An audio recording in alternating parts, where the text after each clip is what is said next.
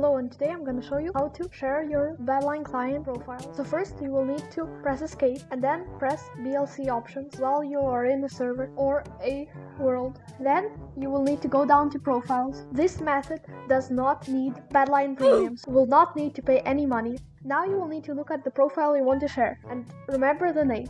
Okay, now you can close up Minecraft. Then go to this PC, users, your name, app data, roaming, and then .minecraft, and then BLC mod profiles.